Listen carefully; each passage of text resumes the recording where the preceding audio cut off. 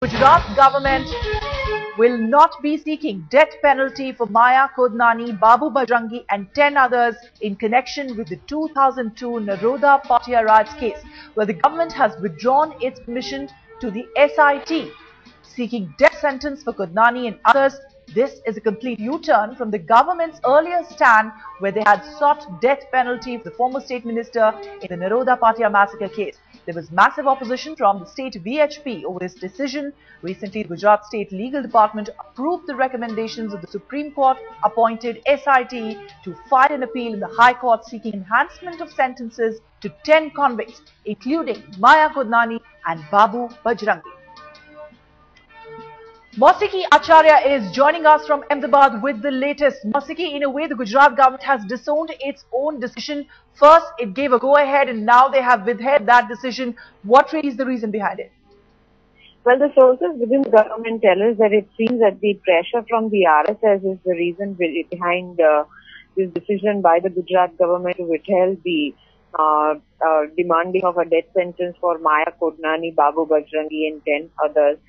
There was a huge outcry from the saffron outfits right after this decision was taken by the Gujarat government last month. Right. VHP came out very, very strongly against this. Bajrang Dal too came out very strongly against this.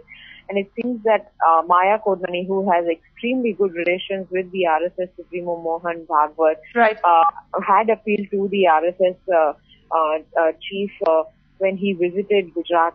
His family members had spoken to him.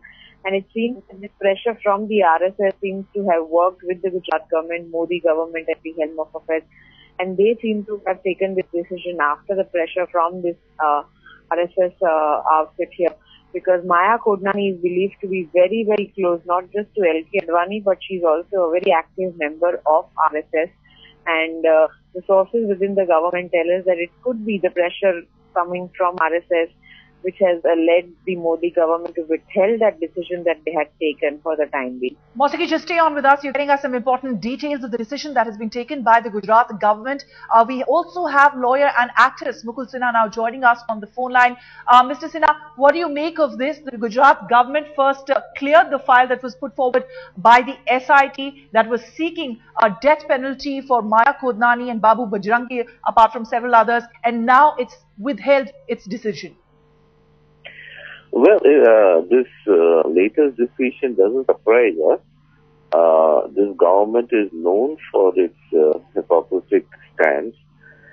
However, we did not support the enhancement application right from the beginning because we were against capital punishment. And we found absolutely no necessity for this application.